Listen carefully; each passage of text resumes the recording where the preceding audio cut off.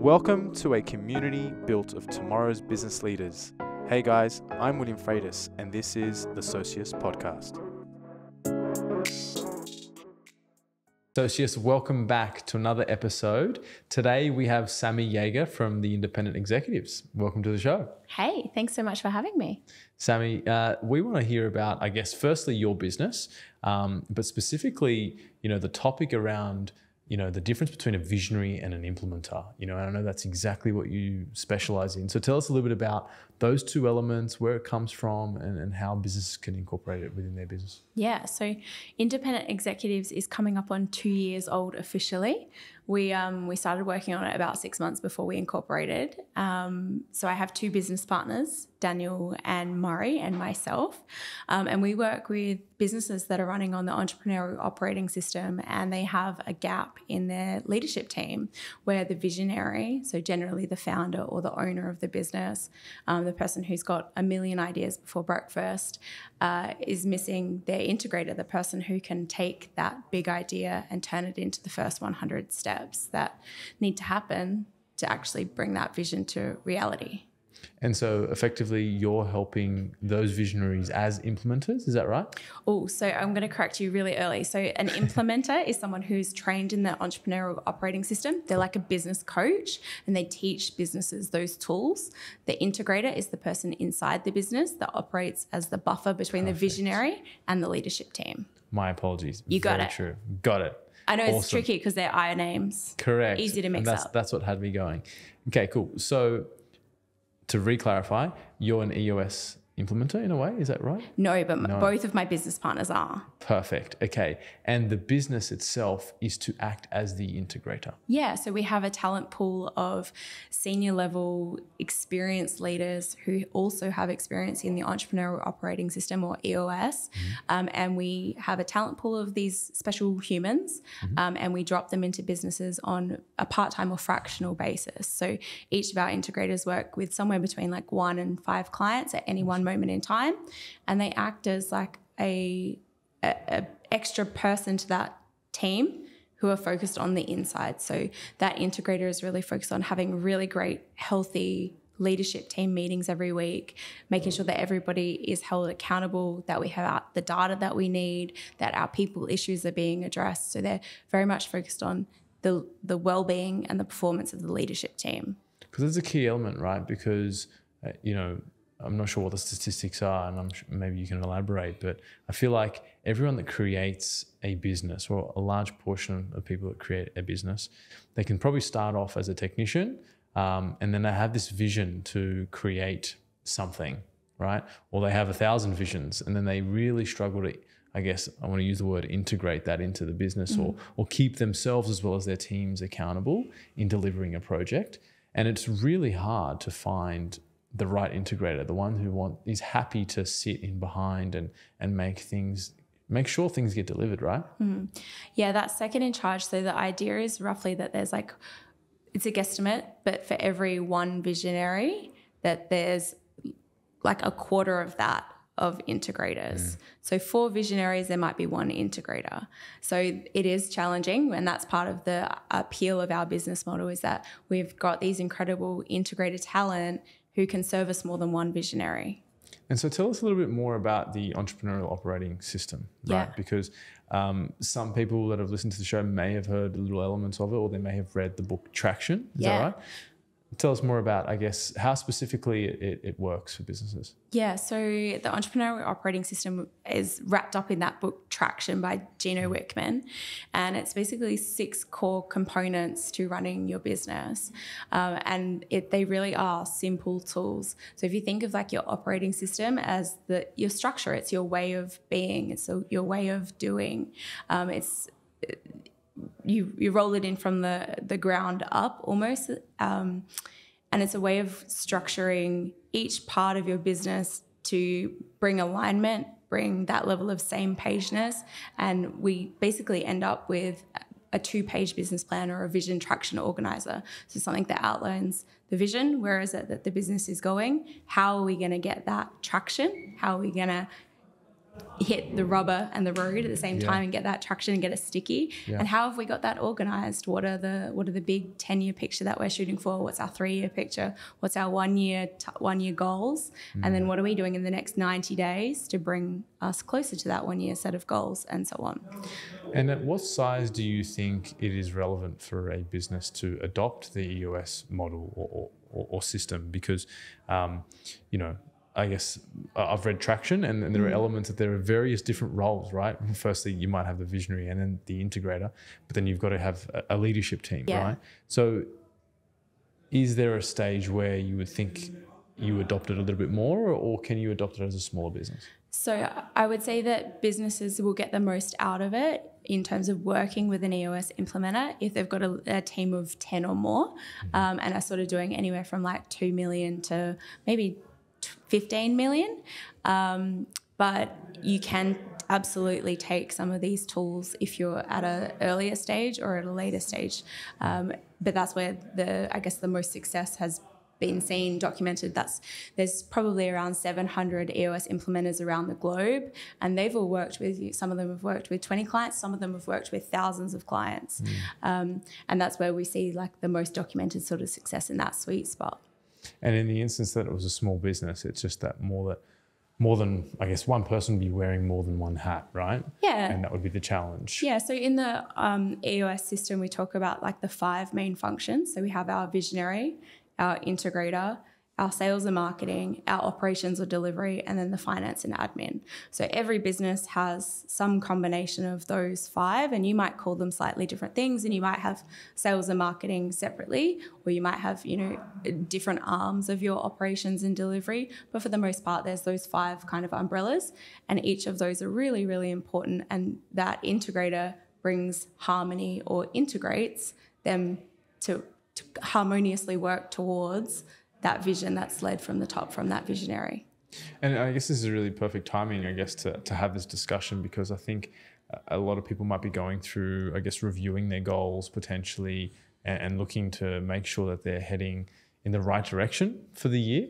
Now, what are some of the elements that you would suggest, or what are some of the tips that you would provide to businesses when they're looking at setting goals, right? I find a lot of people sort of set 12-month goals and that's it, right? Obviously, there are 90-day rocks. Is that right? Is that how it works? So the EOS process will take you through unpacking like the big vision, like the BHAG, the moonshot, the where are we going? And generally, visionaries have got that so clear in their mind, but they often have difficulty explaining it or sharing it. It's like, if I was to hum Twinkle, Twinkle, Little Star, but you had no idea what I was humming, like it would sound perfectly clear to me in my head, but doesn't necessarily land when it's being shared. And I find that's quite common with visionaries, that they know exactly what it is that they're picturing, but they struggle to take people on that journey. So you got to zoom all the way out, like what is the BHAG, where are we going? And sometimes, we've got people in our workforce, more than half of our workforce now are millennial or younger. And when you say like, oh, where do you want to be in 20 years? Like we just can't contextualize that. 5 years ago, we had no idea what would have happened in the last 5 years. So we kind of go, what is the 10-year picture? And those can be monetary goals. It could be profitability. It could be revenue size. It could be, where's your office located? But it could also be like, we're a B Corp recognized organization. We've won a Great Place to Work initiative. We've got a President's Club. We've got our team vibe is tracking at this. We've got a retention of that. We've partnered with these events, or we've spoken on these stages, or we've secured partnerships with whatever it might be. So the 10-year picture is not always like monetary. It's not just about financial growth. It can be like, what does it really look like? And often employees don't always resonate with like, oh, we're going to go from 1 million to 5 million in the next 10 years. Like that doesn't really mean anything to a lot of your workforce. So being able to paint the picture of like, what is the vision? And that's where I would encourage any visionary to start before, really getting into the goals. Is like, okay, let's go for the big picture. What does that sound like, look like? Paint it for me, or paint it, really you want to co-create this with your leadership team. And then we distill it back. Okay, if we want to be there in 10 years, where do we want to be in 3 years, and what are some more tangible things that we might need to do on our way to that 10-year picture. And then from that 3-year, what are we going to do in the next 1 year? And then from that, what are we going to do in this next 90 days? So quarter at a time. How do we get there? A quarter at a time. So the back to your original question though, like how do you go about setting rocks, or what are some of the common things that you see setting goals, is that we want to do way too many things. We tend to overestimate what we can do in a short period of time, but underestimate what we can do in a long period of time. So we kind of encourage that businesses don't really set any more than like 5 to 7 goals for the year. But that's like a lot. Yeah. And I guess it depends on how, I mean, there's ways to word goals, right? That is so lofty that includes so much. Yeah.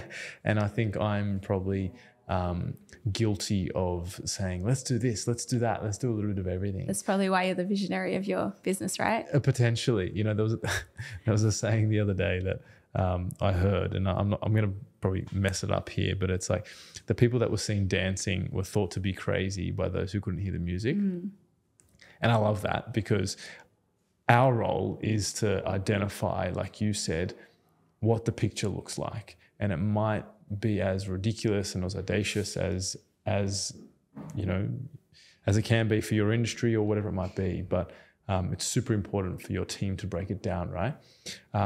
Now, how often would you suggest reviewing those goals? You know, is it always on a quarterly basis? Yeah, so in the EOS like methodology or best practice, is we actually talk about those every single week at what is called the level 10 meeting or an L10 meeting.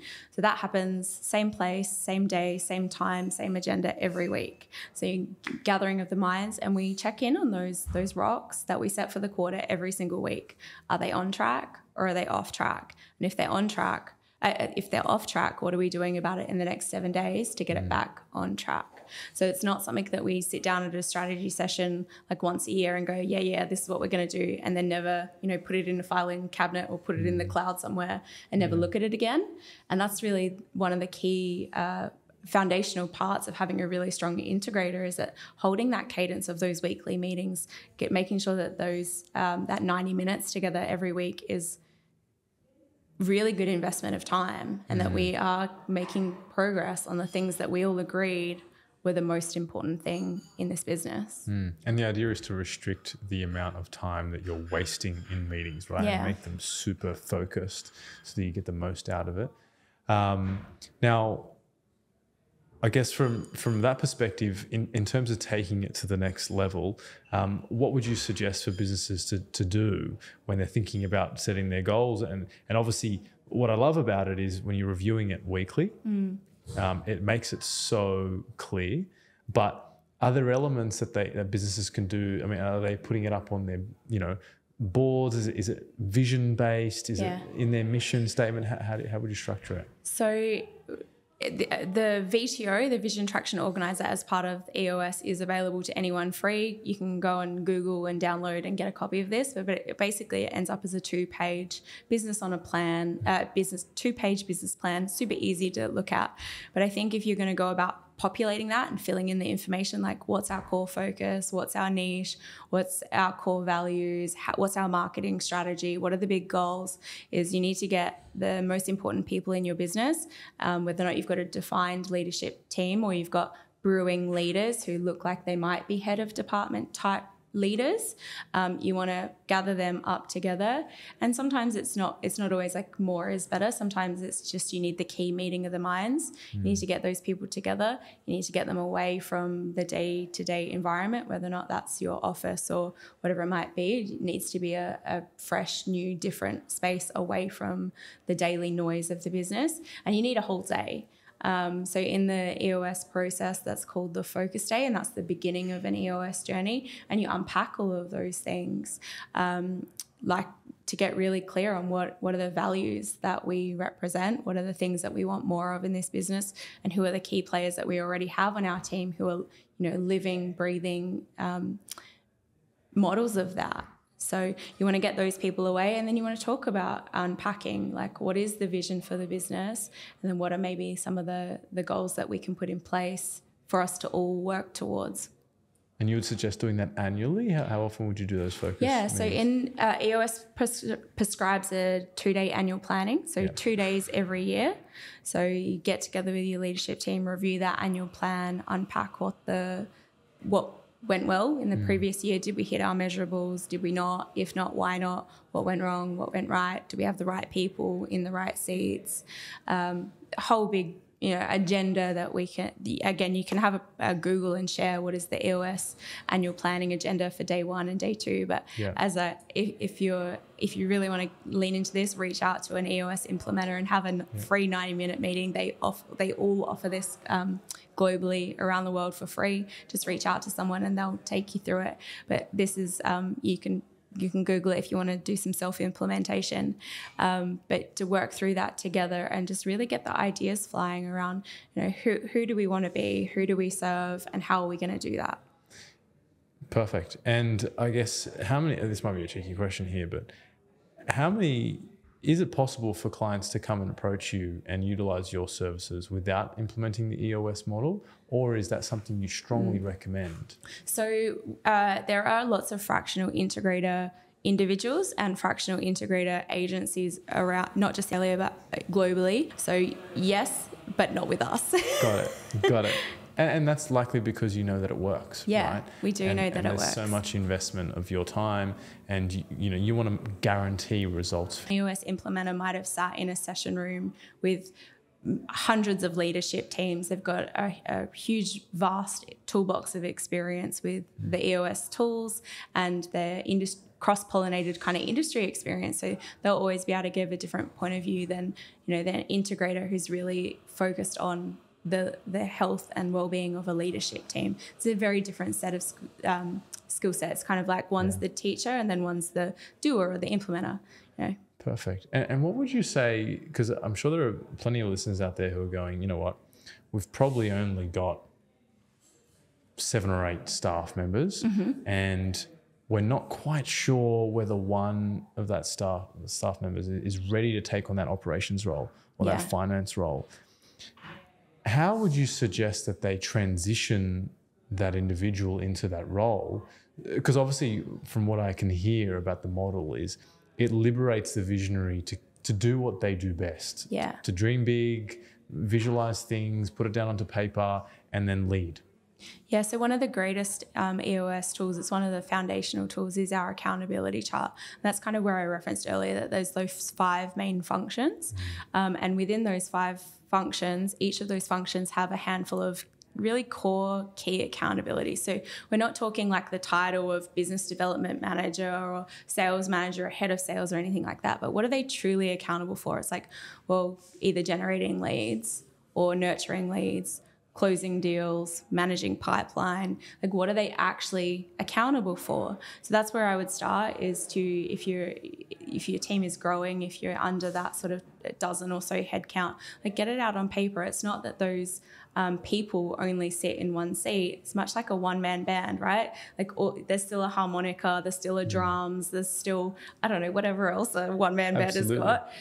Though it's triangle. Not, the triangle, can't forget the triangle.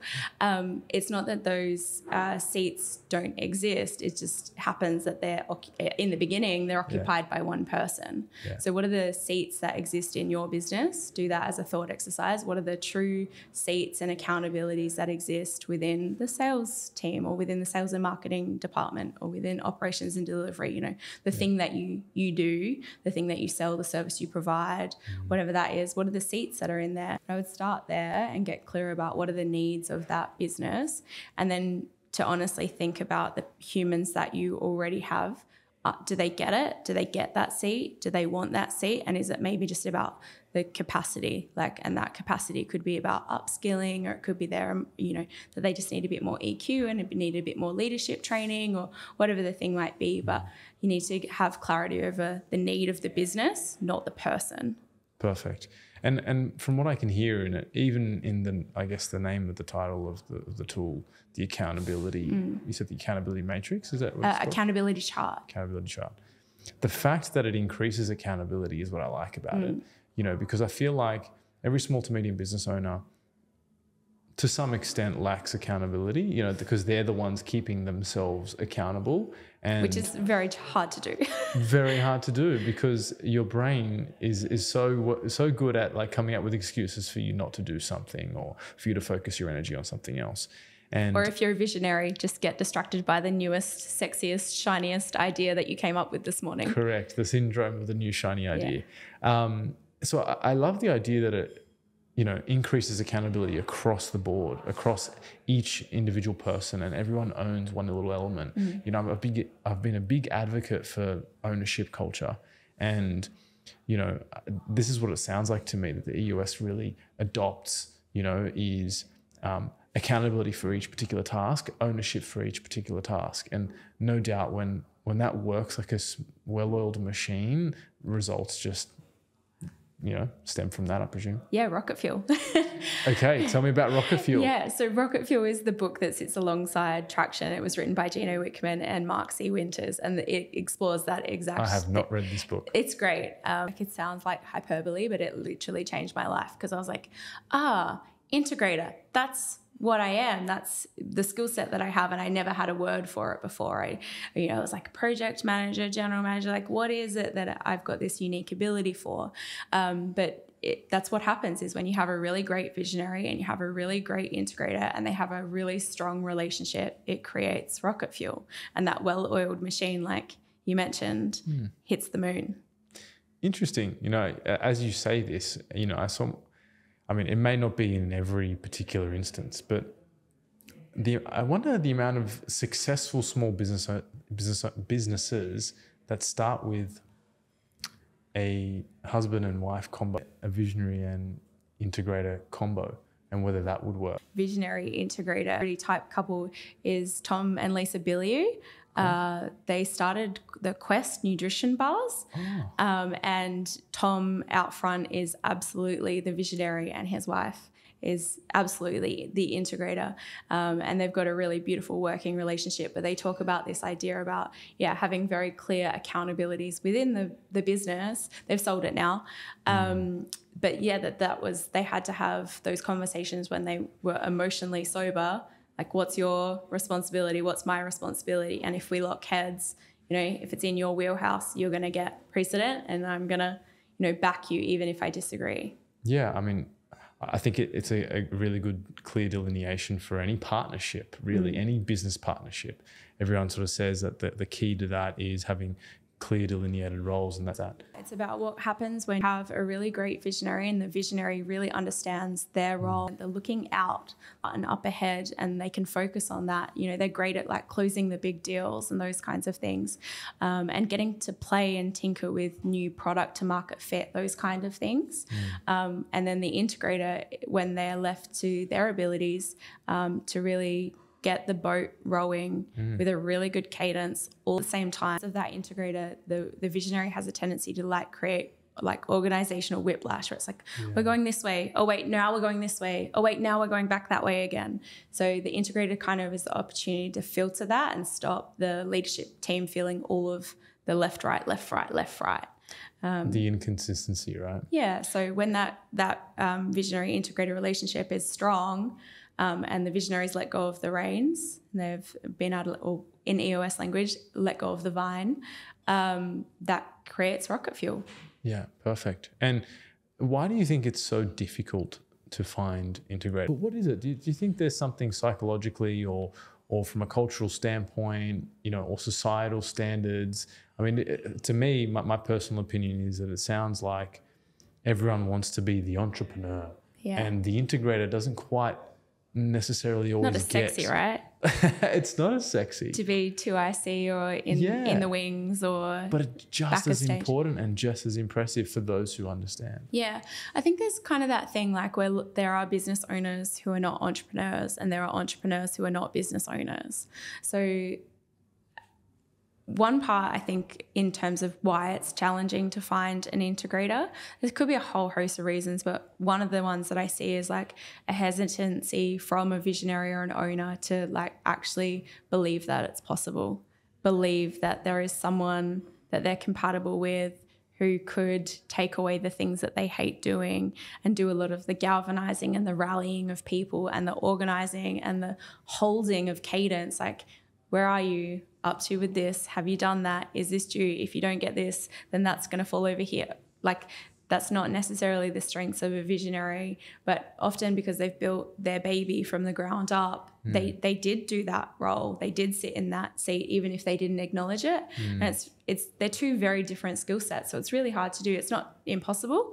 And it does exist in some magical unicorn humans. I've seen a couple of them who are really good at both seats. But I think the starting point is even just acknowledging, like, do you know what? Yeah, I am a visionary and I'm going to have a whole lot more fun and I'm going to be better at being a leader if I just stay in that sandpit and I recognize that I even need an integrator. You know, and I find it interesting that you mention that the visionaries don't necessarily believe that it's possible that somebody else could do that task. You know, one of my biggest pet peeves is when people say, your people care half as much as the business owner does. I bring it back to, if they buy into the vision and they understand what they're doing, you know, every step, every day that they take is towards a common goal, not just a company goal of, as you mentioned, 1 to 5 mil. How the hell are we going to get there? If we break it down to a quarterly basis, a weekly meeting, level 10 meeting, you said, how are we getting there? How are we keeping each other accountable? Is this something we actually want? And I feel like it also weeds out the individuals who don't actually want to be there, right? Yeah. Going back to what I mentioned earlier, that the visionary is responsible for the culture. Like, I don't know, what's that terrible book, like The Fish Rots from the Head? Yes. Like, yeah. And if that is the culture that you have created in your business, you got to take some ownership of that. Like, environment dictates performance. What environment did you create for your team to perform? And I'm quite lucky that I had the opportunity to lead a remote first team back in 2018. So pre-pandemic, before working remotely was not necessarily the norm, but we were absolutely a remote first team across 9 different time zones. And our team was highly accountable. We were a highly accountable, high performance team. And anyone who wanted to clock in and clock out and kind of fly under the radar really just didn't fit the culture. But it was really quite not binary, but like it's hard. It's easy. It's just clear cut that you don't belong in this culture. Like, go find somewhere where you are going to be happy. And if you want to coast under the radar and not really do a whole lot, go find somewhere that will allow that and it will tolerate that. So coming back to what you said about like owners saying, your employees are only going to care 50%. Like, have you given them something to care about? Have you given them a compelling vision? Have you helped them to understand the part that they play in achieving that role or achieving that big vision or that big goal? Because, I mean, ultimately, we all come to work for some sort of personal gain, don't we? And everyone's got a different thing. It could be about growth. It could be about career progression. It could be about creating financial stability. It could be about creating opportunities that I actually then got to go and volunteer on my passion project outside of work. Exactly. Work plays a role in everybody's personal needs, fulfilling some kind of personal needs. But the data is saying more and more that millennials and the generations under want to come to work to contribute to something greater than themselves. So as a leader, as a founder, as a visionary, and you're not getting what you want out of your workforce, I would encourage you to go inwards and ask why and what have you been doing to get the most out of your team. I agree. Challenge that. Absolutely challenge it, because, I find it interesting that you mentioned that, I guess, today's staff member or today's team member wants to, I guess, satisfy their personal needs, if I can summarize it in that sense. And I would assert too that it's more than just money. It's more than just building some financial wealth. For some, that can be a larger portion of their need, right? But there definitely needs to be some vision and some values that they can attach themselves to, anchor themselves to and drive forward, because then it is just trading time for money. And I think as a society, we've grown past that. you know, we've definitely gone past the trading time for money, and we definitely want something to work towards. Now, I want to know a little bit more about Sammi. Like, how does Sammi get into this? How does Sammi, well, obviously you read Traction, you went, oh, wow, cool. I'm an integrator. That's what I'm labeling myself as. But where were you before that? How did you stumble across Traction? How did you get into what you're doing? Yeah, so I started my career, I studied project management, specializing in events. And then I realized pretty quickly that I hit a ceiling in my capacity. I was in the projects that I was going to get to work on, the money that I was going to be able to earn, the impact I was going to be able to have. And I worked with a career coach to sort of unpack like some of my skill set and what might be transferable. And at the time I was working with a training company who provided training to business owners and small business owners. And I just loved business. Like I always have, like even early days, like one of my first jobs, I was self-employed. And I would go to like the hackathons and startup weekends and all of these kind of things. And I'd always sort of gravitated to putting myself in the environment of hanging out with business owners, hanging out with coaches, hanging out with people who were growth-oriented, growth-minded. But yeah, so I started working with this company who was delivering training and education to business owners in an events and projects role. And I moved into a program management role and a membership sort of community role. And at that time, that business was rolling out EOS into their business, and they hired their first integrator, and she was phenomenal. And I'm very grateful that I got to learn from her, and she's still one of my very good friends, but she moved on within sort of 2 years, and I was very grateful that I got to step into her role. So in that time, I'd kind of seen the transformation that this business went through from pre-EOS to post-EOS, and what that integrator role, when done well, how much impact it can have. And you wanted that impact, right? You wanted to provide that value. Yeah, and I just recognized that the ability to be the center spoke in a wheel it's a unique ability. It's not something that everybody can do, to bring vendors, partners, stakeholders, team, partners, all of the people together to be on the same page at the same time with the same intentions. It's not an easy thing to do.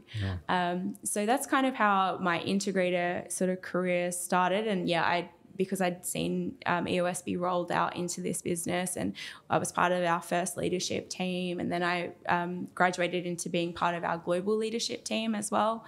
So I got a lot of visibility, and because I was working in an organisation where our client base were business owners and businesses, and I saw a lot of them adopting EOS and the impact it was having in their businesses and with their leadership teams, I was just hooked. I was just like, wow, I've seen so many people struggle to sort of organize themselves and the way that they do business. And now I really can't imagine working for a business in a business that wasn't running on EOS, because it just provides such a streamlined approach to everything and just creates clarity. You know, sometimes I talk to girlfriends and friends who are like, haven't had a performance conversation in 2 years. They don't actually know what the business's main objectives are at the moment. Wow. They don't understand how what they do contributes to that. They don't know if they or the business is succeeding. And I think it doesn't have to be like that at all. No, it really doesn't. Yeah.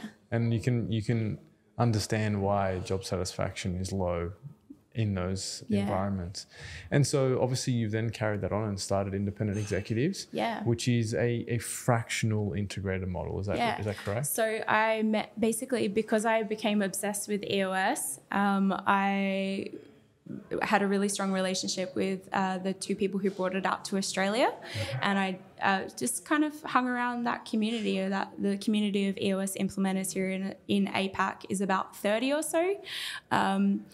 And they've all come from their own entrepreneur journeys, and it's an incredible community of people who are very abundance-minded. Like I said, you know, any one of them will meet with you for 90 minutes, give you all of the tools for free. Like, you just put your hand up and say you want that, and they will do that. So they're a really beautiful bunch of people. But yeah, so through that, I met my business partner, Daniel Williams, And at the time, I had been providing like some fractional integrator services on a project sort of basis, and helping teams roll out things where they'd identified like, hey, this isn't working so well. Let's bring Sammi in and she can help us with that. So at that time, I met my business partner, and I started helping him in his EOS practice. And then we realized that there's this huge gap in the market for integrators, and that when a business is implementing EOS, but there's still a visionary who's straddling their seat and the integrator seat, it struggles. Or if the integrator seat is being occupied by somebody who is maybe integrator and head of sales or and head of marketing or and head of operations, it can be really hard split focus. Or maybe if somebody is brand new to that integrator seat too, like brand new to the integrator seat, brand new to EOS, brand new to leadership, brand new to their industry, it can be really hard. So we just kind of noticed this gap, and it was amongst almost all of the clients that Dan was working with, was amongst a lot of the clients that other EOS implementers were working with in our region. And we went, there's got to be a better way. If it's 4-to-1, maybe we can flip that a little bit and make each integrator available to more than one visionary. And it's also an incredible opportunity for fractional integrators or people who are of that caliber of leader, and they have that business experience, they have that senior leadership team level of experience, they're familiar with EOS, but maybe they don't want to work full time, or maybe they have a little visionary entrepreneurial flair as well, and they've got their own other side thing going on. It's a great way to be able to have the market who needs an integrator and the integrator who maybe doesn't want to be full time to sort of match together. It adds a great sense of flexibility, right? And, huge. And for anyone listening who doesn't fully understand what fractional business models are, I think you explained it really well. But it seems to be all the hype, fractional CFOs, fractional marketing, fractional integrators. It's, if I can dumb it down, it's like an integrator on hire, effectively, like a marketing person on hire or a CFO on hire. Your specific instance, it's an integrator on hire. So you might need that person 1 day a week, whatever it might be. Or, maybe it's to run the level 10 meeting. I'm not sure. Yeah. It's that model, right? You got it. Yeah. So we offer 3 different sort of tiered, and it's like the gap that I mentioned before. So you don't have an integrator. That's like our highest touch package. And like you said, we'll run your level 10 meeting for you. We will attend your quarterly planning session and capture everything that needs to be captured. We'll run a same page meeting with that visionary once a month. We'll provide some coaching to either the person who's going to step into that integrator role, or the visionary, or the leadership team, wherever that gap might be. And then we'll help you bring up the health and well-being of those foundational tools. So when I'm saying foundational tools, I mean, like, have you got a really good scorecard that's measuring your numbers? Like, do you know what the key numbers you should be measuring are? Are they working? Are they telling you the right information? We'll help you get that set. That accountability chart. Lots of businesses don't have one, or maybe they have a version of an org chart that once upon a time was accurate, and now the business shape has changed, or the people have changed, or maybe both, or never really actually captured the accountability. So we'll help you get the accountability chart set. Yeah. We'll make sure the health of those leadership team meetings is really strong, and that you walk away from that going, that was a great use of my 90 minutes for this week. And it sort of helps eliminate some of the other meetings you might already be having. And then things like everybody having a number. So, Will, if you're head of operations, that you really know what are the handful of numbers that you are accountable for. You and your department, what are you driving? What are you measuring? And how does your number contribute to the vision? That could be 20 new deals this month, 5 new leads, whatever it might be, right? Whatever the thing might be, yeah. Yeah. And so I guess practically speaking, what would an integrator be labeled? Is it the chief operating officer? Is it the general manager? Or is there a title at all? Because often, 2IC is a great one, but no one really puts 2IC on their resume or their LinkedIn profile, right? Can it vary? You tell me. So I've seen lots of mishmashes of different things, like COO, integrator, general manager, head of people, all kinds of things. But I think it's worthwhile to remember that this is a function, and this function is focused inward. It is focused internally. So you actually don't really need that title. They're not going to introduce themselves to an account manager or a partner outside. And if you do, you can choose whatever is right for your business. You know, like nobody else has a sandwich artist at Subway, right? Like, you know that that's a Subway thing. Yeah. So you can have whatever title you need. And I think that's an ego thing, right? Yeah, absolutely. But if you were going to advertise for one, and you were an EOS run business, I would be encouraging you to use that language of, and we're looking for an integrator. We're looking for someone who's going to integrate the key functions of our business and bring them together. It's still a new term for our market, but if you were to go after what you want, you'll probably find them. It's so interesting you say that, because I think if an integrator is out there looking for roles, probably much like what you were prior to knowing what an integrator was. Didn't know. You didn't know what an integrator was. And so I feel like that would be quite hard to market for, an integrator, because really the way I look at it, it can be quite a selfless role, in the sense that it's a selfish role, not a selfish role. It's like a role where you're really impacting the business and sometimes not getting a lot of thanks for it, right? Yeah, you've got it. Sometimes it's pretty thankless job, lots of invisible work. And you kind of have to be the pessimist. You kind of have to be say no a lot. You have to be willing to be the tiebreaker, lean into providing feedback that isn't always great, but also a willingness to celebrate and applaud and call out and share kudos when you do see great things. You know, I'm a huge believer that like what gets celebrated gets repeated. You know, this is a crass like analogy, but like when you're training the dog, if the dog sits, you give it a treat. Absolutely. Right? You want the dog to keep sitting, keep giving it treats. Like it's never going to get sick of being told thank you. And your employees or your team are the same. Like thank you goes a long way. Appreciation and gratitude is so undervalued by many. You know, again, you know, I've heard plenty of people say, oh, it's just their role. Yeah. Well, I meant to say thank you for doing their job. Like, yes. Of course. Yeah, exactly. I'm a big believer that gratitude plays a big part in making sure the culture stays alive, because people need to know what is working and what's not. And if they're just hearing, you know, constant direction and constant drive, you know, I view it as like a sporting team. Like if you're not getting any thanks or any appreciation, you'll just stop. Yeah. There's just no point continuing. So outside of what I do with business, I run or host the Date Forever podcast with my husband. So I'm going to bring in a relationship analogy here. But John and Julie Gottman, who have done a ton of research on romantic relationships, this idea about your goodwill sort of exchange, and that for every one sort of withdrawal or negative interaction, you need 11 positive ones. Wow. Yeah, right? 11 to 1. Some people say it's 7 to 1, but, you know, I think you can overdo it. And we're not looking for the zero, right? It's not that we want peace, harmony, happiness all the time. You actually need that one negative interaction to create growth, to create opportunities. If there's no friction, then you can't get anywhere. Can't create a fire. But I think that if we could apply that in our workplaces, like for every one reprimand, negative piece of feedback, redirection, you need a 7 or 11 pats on the back. Yeah. Hey, good job. Thanks so much for that. Really appreciated that. That thing that you did had this impact.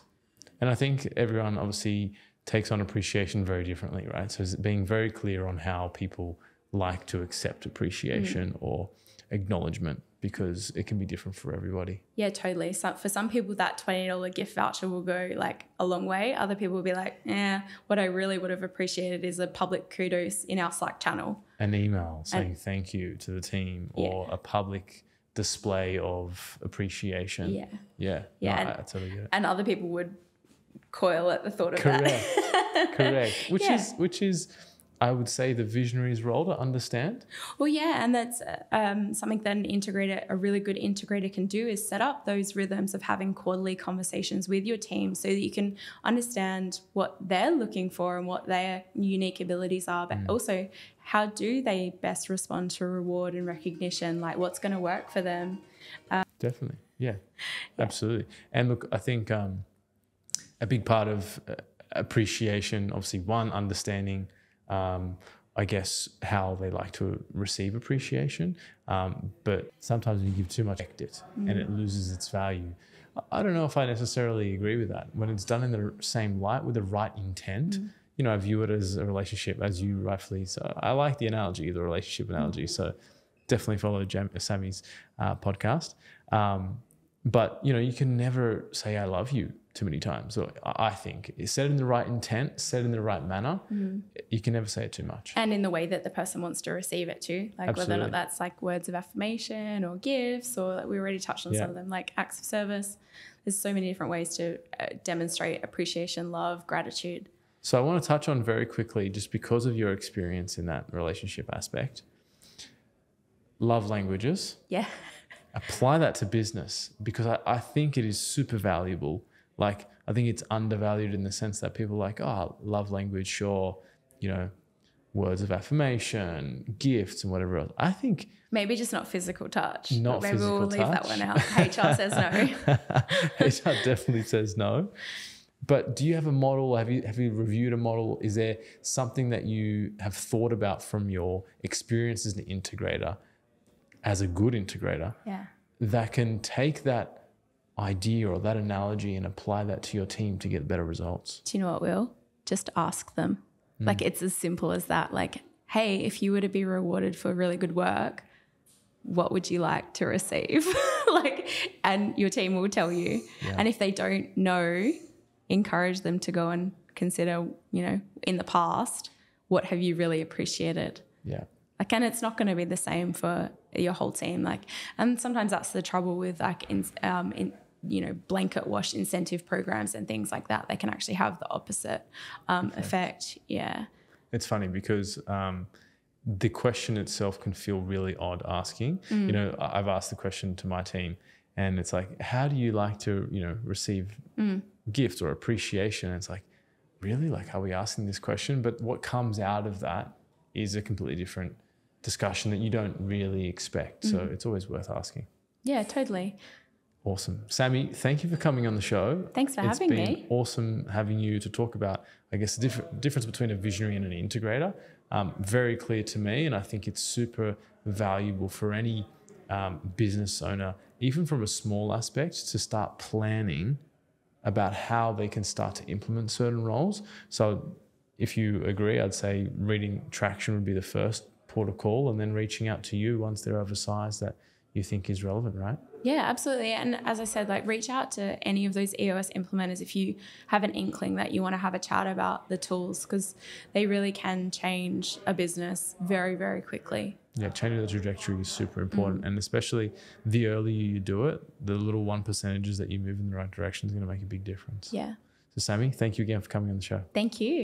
Associates, thank you for joining us today. Please hit the subscribe button if you've enjoyed this episode. And if you'd like to be part of the Associates community, follow us on Instagram, Facebook, and LinkedIn to stay in touch. Cheers.